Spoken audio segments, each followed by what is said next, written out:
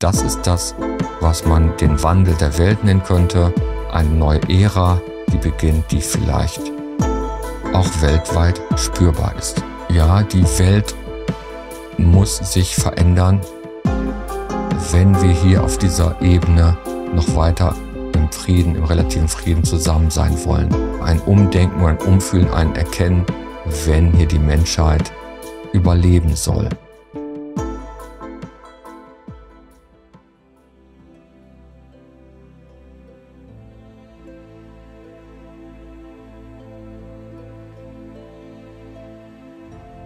Wenn ich davon spreche, dass Zeit nicht existiert, kommt das aus einer absoluten Sichtweise heraus. Das ist dann das letzte Erkennen, was die Themen Zeit und Raum betrifft. Es gibt tatsächlich nur den gegenwärtigen Moment, aber dieses Wissen hilft uns nicht unbedingt im normalen menschlichen Leben weiter. Hier in diesem Spiel laufen gewisse Spielregeln, an die wir uns zu halten haben.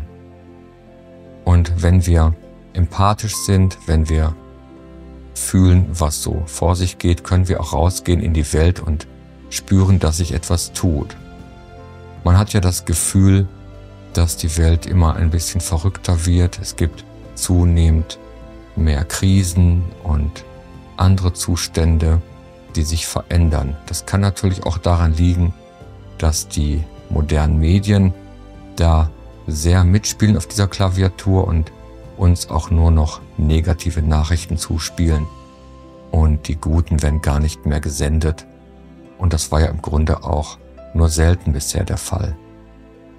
Und so entsteht dann der Eindruck einer Welt, die im Niedergang begriffen ist. Doch wenn wir genau hinfühlen, und jetzt bleibe ich mal wirklich nur auf der relativen Ebene dieses Daseins, des menschlichen Daseins, das natürlich untrennbar verwoben ist mit unserer unsterblichen Natur, dann können wir auch feststellen, dass sich etwas tut, und zwar im Sinne der steigenden Bewusstheit. Die steigende Bewusstheit macht natürlich nicht so viel Lärm wie die Unbewusstheit. Alles, was so an Getöse mitzubekommen ist und an Lärm oder das auch was inneren Gedankenlärm erzeugt, ist natürlich ein Ausdruck der Unbewusstheit. Denn unsere wahre Natur, das, was Bewusstheit auch in diesem Leben ausmacht, lässt sich schon sehr vergleichen mit innerer Stille, mit einem inneren Frieden, mit einer Zufriedenheit, aus der heraus dann auch aktiv gehandelt werden kann, gesprochen werden kann und Dinge erledigt werden können, die der Menschheit auch gut tun. Und das passiert natürlich auch, das kannst du daran sehen, dass sich mehr Menschen für Spiritualität interessieren, auch Menschen aus verschiedenen Professionen, denen man das gar nicht zugetraut hätte. Zum Beispiel ist das so, wenn ich Seminare gebe, finden auch immer mehr ganz gestandene Akademiker zu mir. Das heißt natürlich jetzt nicht, dass jemand besser oder schlechter ist in einer Rangordnung. Ich möchte damit nur illustrieren, dass auch sogenannte Intellektuelle aus verschiedenen Bereichen einen Zugang zu dem inneren Wesen finden und vielleicht über den Umweg der Spiritualität im Außen, aber dann doch geht es irgendwie nach innen. Das ist natürlich super erfreulich. Und so öffnet sich dann was. Was vorher unvorstellbar war, findet jetzt statt. Ich erlebe es also auch hautnah, direkt Aug in Aug mit den Menschen und das freut mich sehr. Es tut sich also was. Es sind nicht irgendwelche esoterischen Menschen, die sich dann für so extreme Themen interessieren, sondern es sind ganz normale Menschen wie du und ich aus allen Lebensbereichen, die einen Zugang finden. Und das ist ein Zeichen für steigende Bewusstheit. Das ist das, was man den Wandel der Welt nennen könnte, eine neue Ära, die beginnt, die vielleicht auch weltweit spürbar ist. So gesehen stimmt das schon, bloß ist es eine kleine Herausforderung, das zu erkennen. Man muss schon ganz genau hinschauen und hinhorchen, um das zu erkennen.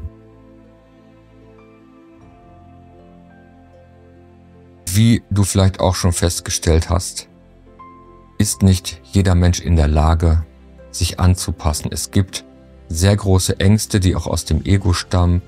Das Ego möchte immer alles genauso behalten, wie es ist und dann sagt es manchmal, nee, da gehe ich nicht mit oder was soll dieser Bewusstseinsquatsch, das ist nichts für mich.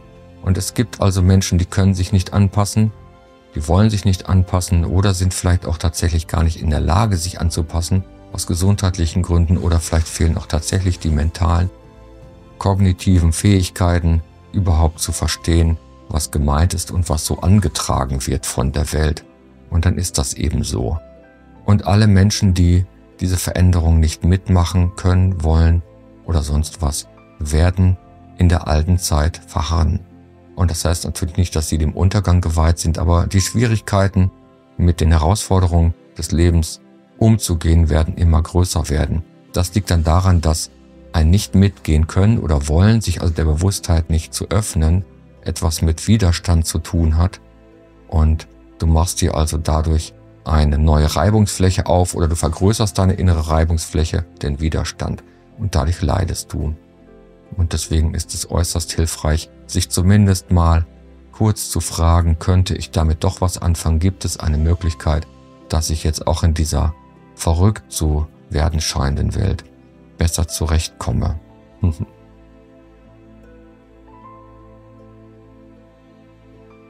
Um zu dieser Einsicht zu kommen, dass es hilfreich ist, bewusster zu werden, braucht es Selbstreflexion. Und damit meine ich das Gehen nach innen, Innenschau zu betreiben und sich mal in Stille hinzusetzen und zu schauen, was geht denn eigentlich in mir vor. Und ich verstehe auch Kritikpunkte, die sagen, nein, das kann ja nicht sein, du kannst dich doch nicht nur hinsetzen, du musst ja auch was mit der Welt zu tun haben. Und da wird dann ein Konflikt gesehen, der gar nicht existiert. Denn das ist ja im Grunde hier alles so ein dialektisches Geschehen. Also Dialektik heißt, es gibt so scheinbare Gegensätzlichkeiten, Polaritäten, da gibt es eine These, eine Antithese und da wird das dann mit Glück zu einer Synthese. Und das heißt auf klarem Deutsch übersetzt, da gibt es dann eine Position A und eine Gegenposition B, die scheinen sich zu widersprechen und gar nicht zusammenzugehen. Doch wenn man genau hinschaut, merkt man, dass A und B gleichzeitig existieren können. Und wenn man das akzeptiert, dass man das Yin nie ohne das Yang bekommen kann und umgekehrt, dann wird da etwas Besseres raus. Dann lässt auch der Widerstand nach gegen das, wie sich das Leben gerade so zeigt. Du bekommst das eine nicht ohne das andere. Und dafür hilft die Selbstreflexion. Finde den inneren Frieden, die Verankerung in dir und dann geh natürlich bitte mit diesem Pfund, was du gewonnen hast, mit dem Schatz, mit deinem inneren, stabilen, neuen Selbst hinaus in die Welt und werde aktiv. Also beides tatsächlich. Es gibt gar keine Widersprüche. Und richte dich danach bitte nach den inneren Werten. Das ist total hilfreich, über oberflächliche Identifikation hinauszugehen. Stelle mal die richtigen Fragen. Was bin ich? Was ist meine wahre Sehnsucht? Was möchten die anderen? Kann ich mich öffnen für die Wünsche und Sehnsüchte der anderen? Kann ich wirklich sehen, was der andere braucht? Kann ich sehen, was ich brauche? Und wo liegen meine eigenen Schwächen? Wo sind meine Stärken? Wenn du dir also klar wirst, wer du im menschlichen Wesen wirklich bist, hast du dann relativ schnell einen wunderbar funktionierenden Werkzeugkasten an der Hand, mit dem du hier in der Welt umgehen kannst. Das geht aber nicht mit Raten oder Vermuten. Ich glaube, ich bin so und das kann sich nicht mehr ändern. Das wäre dann wieder ein Stillstand und ein Nicht-Mitgehen, sondern stelle die richtigen Fragen. Was kann ich tun, um besser zurechtzukommen, um eine optimalere Version meines Selbst zu erzeugen oder zu entdecken, was auch immer das sein soll. Und das wird funktionieren. Perfektion gibt es sowieso nicht, denn wenn wir hier nach Perfektion streben würden, wären wir körperlich tot. Ich sagte schon vorhin, dass man das Yin nicht ohne das Yang bekommt. Also das, was der menschliche Verstand gerne mal als gut oder schlecht bezeichnet, ist in Wahrheit nur das, was es ist. Es ist nicht gut oder es ist nicht schlecht, es ist so. Und sobald du beides annehmen kannst, das ganze Paket, bist du im Einklang mit dir selbst und im Einklang mit der Welt.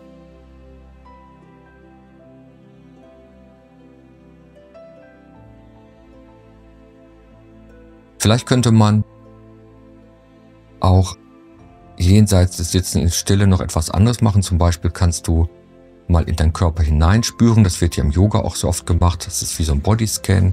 Kann ich fühlen, ob ich zwei Hände habe, wo ich sie jetzt doch gar nicht sehe. Also wenn man sich unterhält mit wem oder irgendwo sitzt, im Büro oder privat, kannst du mal die Augen schließen und dich fragen, woher weiß ich, dass ich eine rechte Hand habe, wo ich die doch jetzt gerade nicht sehen kann.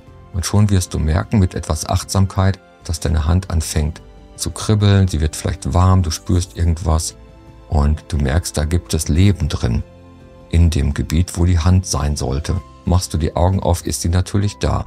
Und das kannst du dann erweitern auf beide Hände, beide Füße, den ganzen Körper und dann spürst du irgendwann eine prickelnde Lebendigkeit und das ist dein sogenannter innerer Körper, der im Grunde nichts mit dem Äußeren zu tun hat. Und natürlich brauchen wir den Körper, um den inneren Körper spüren zu können, aber der Körper ist im Grunde nur ein Spiegelbild, eine Reflexionsfläche, um den inneren Körper zu spüren. Und der innere Körper, das ist die Lebensenergie, die du bist. Du spürst die Lebendigkeit.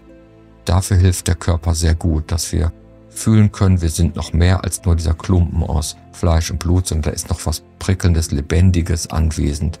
Und das könnte meine wahre Natur sein, oder? Also könnte irgendwann die Erkenntnis kommen, ist der Körper weg, bin ich, was auch immer das sein soll, immer noch da. Und das hilft immens, hier zurechtzukommen, zu einer Bewusstseinssteigerung zu kommen und die persönliche Entwicklung weiterzutreiben. Und dann natürlich irgendwann so weit, bis du erkennst, liebes Sein, dass gar keine Person mehr da ist.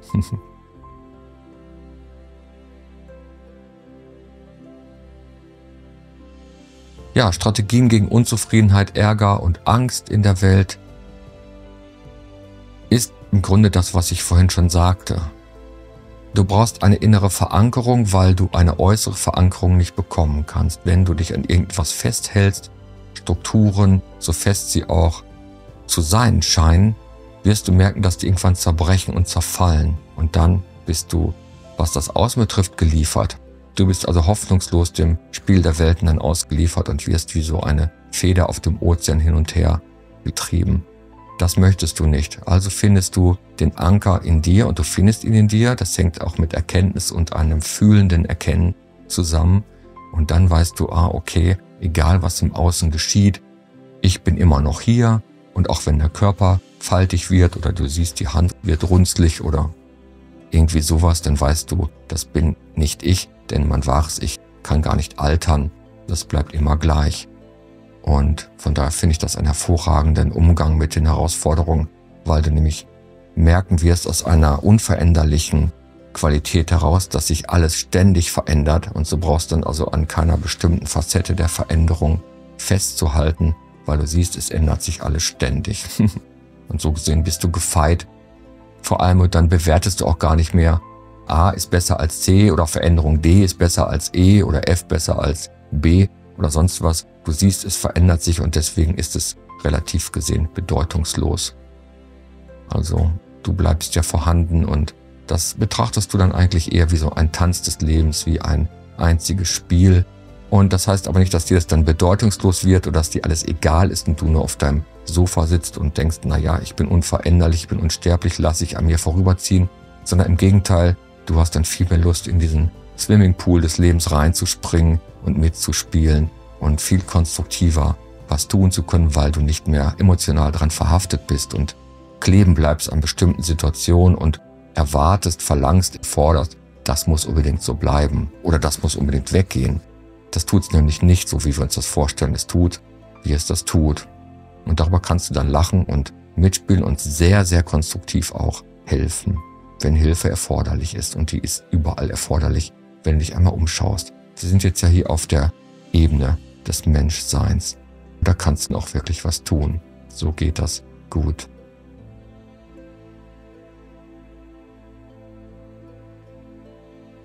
Ja, genau. Du bist das Unveränderliche, das alle Veränderungen sehen kann.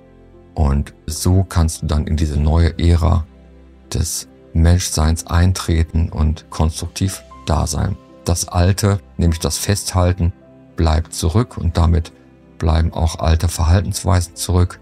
Und das ist so ein bisschen so, wenn man eine Analogie benutzen wollte, wie als wenn du der Fluss des Lebens bist oder im Fluss des Lebens schwimmst und dann siehst du einen Baumstumpf und du hast Angst vor dem Fluss des Lebens, das geht dir vielleicht zu schnell oder ist dir alles zu ungewiss, wo führt es hin?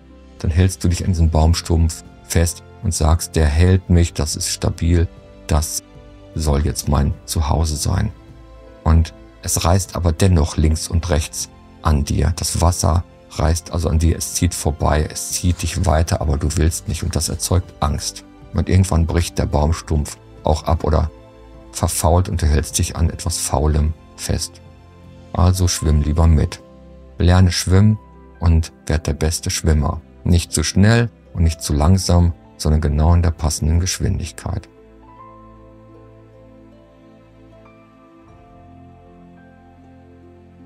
Wenn du erkennst, was du bist, wenn du deinen liebenden Kern erkennst, das unsterbliche Sein und die liebende Essenz darin, dann wirst du relativ schnell auf die Erkenntnis kommen, dass die anderen Menschen, die sogenannten anderen, den gleichen Kern haben wie du. Und dann noch anders ausgedrückt, dass sie dasselbe sind wie du selbst. Das sind die gleichen Wellen des einen Ozeans, bestehend aus derselben Essenz. Und dann erzeugt das Mitgefühl. Das Mitgefühl entsteht aus der Erkenntnis der Sterblichkeit dieser menschlichen Hülle und der Unsterblichkeit des Seins, die diese Hülle erschaffen hat. Also ist wie in dir, wie in jedem anderen Menschen, Sterblichkeit und Unsterblichkeit gleichzeitig vorhanden. Das ist dann auch ein scheinbarer Widerspruch, die Dialektik des Seins, die Polaritäten. Ich bin unsterblich und ich bin sterblich, also der Körper ist sterblich. Aber die gute Nachricht ist, das, was du bist, bleibt zeitlos ewig vorhanden. Und das weißt du dann auch in den anderen zu sehen. Und wenn du selber Ängste kennst und wenn du ganz ehrlich bist und deine sogenannte Vergangenheit dir mal anschaust, wirst du wissen, was du für Ängste hattest, durch welche Täler du geschritten bist, welche Höhen du erlebt hast und diese ganzen Sachen, also die Achterbahnfahrt des normalen Lebens. Und dann wirst du auch erkennen, das geht den anderen Menschen ganz genauso. Sie drücken sich vielleicht anders aus als du, sehen anders aus als du, sprechen anders und vielleicht auch in gröberen Worten, die du vielleicht abstoßend findest, oder in feineren Worten, die du auch abstoßend findest, weil es vielleicht etwas anders ist als Ausdrucksform als die du gerade hast. Aber das ist dir dann irgendwann egal. Du schaust durch die Hülle hindurch und siehst den leuchtenden Kern und du siehst das Leiden, das du vielleicht auch von dir fühlen kannst oder kennst, und du siehst aber auch gleichzeitig das unsterbliche Licht und so erzeugt das ein echtes Mitgefühl. Du kannst dann, wenn jemand auf dich zukommt und Hilfe bittet, kannst du sagen, ja, ich sehe das und ich kann dir helfen, soweit das geht, aber irgendwie weiß ich auch im Inneren, dass du unsterblich bist und dass alles nicht ganz so dramatisch ist, wie es scheint.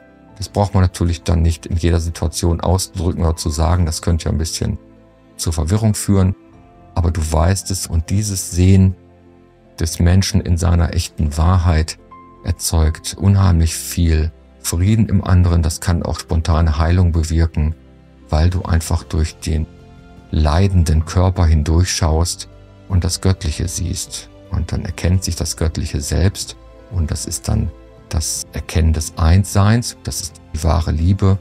Wahre Liebe ist das Erkennen des Einsseins im sogenannten anderen und das eine, das Einssein, das ist ja ganz und ganz ist Heil und die deutsche Sprache ist da sehr weise. Das ist dann auch die Heilung. Das Erkennen des Ganzseins ist schon Heilung, egal was der Körper dann macht. Vielleicht heilt der Körper hinterher nach, vielleicht auch nicht, aber du bist schon jetzt und hier ganz heile und ganz.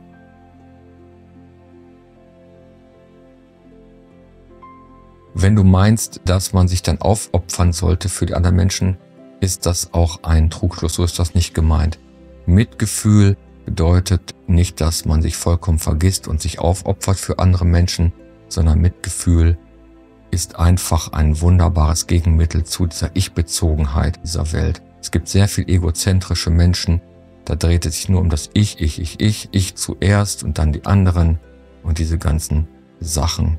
Und wenn du merkst, dass da gar kein Ich drinsteckt, sondern dass du dasselbe bist wie der andere Mensch, dann kommt eine Einheitlichkeit zustande, eine Verbundenheit. Du handelst dann natürlich noch für dich gut, sogar noch besser als zuvor. Du kannst endlich vernünftig um dich kümmern und für dich da sein, mehr denn je, weil du weißt, was du bist und was du wirklich benötigst und nicht, was dein Verstand dir einredet, was du zu brauchen glaubst, sondern es kommt eine andere Erkenntnis da rein und dann kannst du den anderen Menschen auch gut tun. Aber du bist nicht mehr so egozentrisch, weil du nicht mehr das Mangelgefühl hast und denkst, ich brauche noch dies, ich brauche noch jenes, sondern Du siehst, was benötigt wird, was du benötigst, damit du strahlen kannst. Und wenn du strahlst, strahlst das auch in die Welt aus. Also es geht darum, die Selbstbezogenheit zu verlieren und etwas zu tun. Es geht jetzt hier um diese Welt. Wir lassen absolut Dinge jetzt mal als Thema hier weg, weil ich glaube, es an der Zeit ist, auch Hilfe anzubieten, die sehr praktikabel sein sollte hier in dieser Welt. Nach Selbstverwirklichung kommt Weltverwirklichung. Und das ist genau das, was das ausdrückt, was der kurze Satz eigentlich sagt. Du erkennst, was du bist, plötzlich siehst du die ganze Welt mit anderen Augen und dann machst du da weise, mitfühlend und konstruktiv mit. Und wenn du mal faul bist, ist es auch gut. Man kann ja nicht immer durchpowern, so ist das auch nicht gemeint. Also bleibst du im Licht und in der Kraft.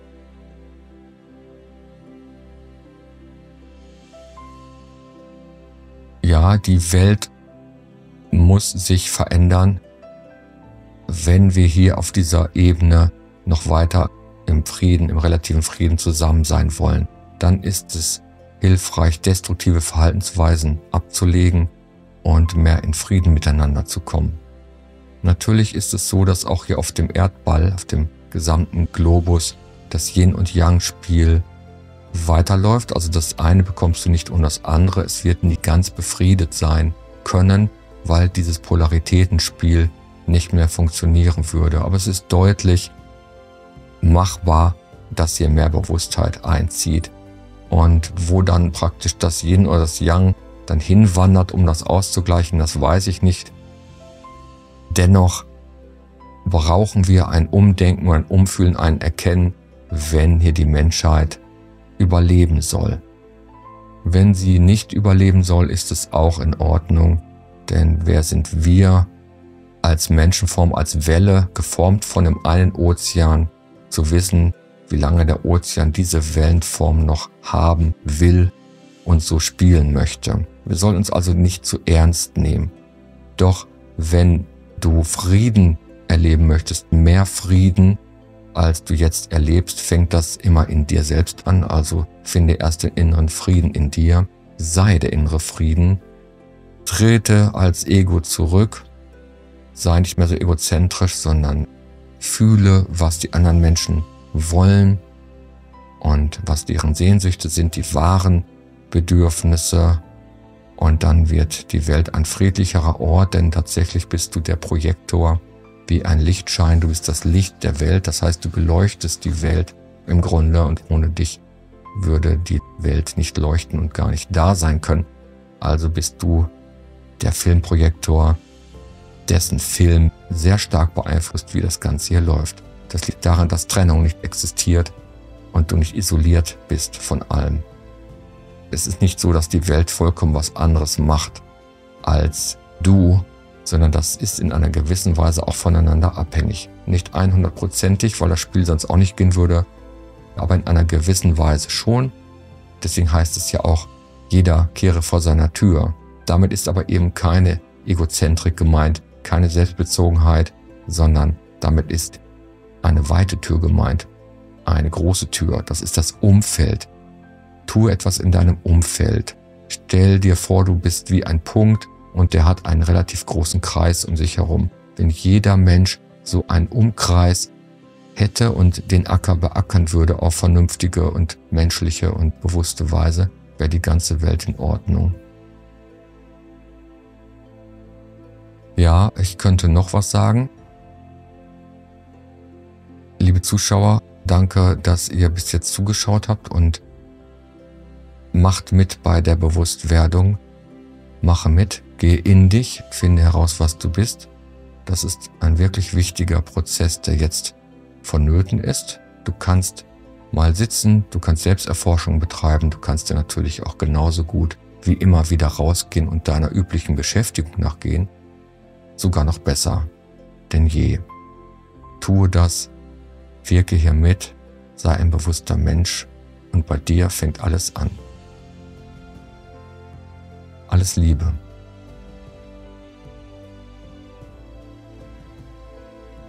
Dankeschön.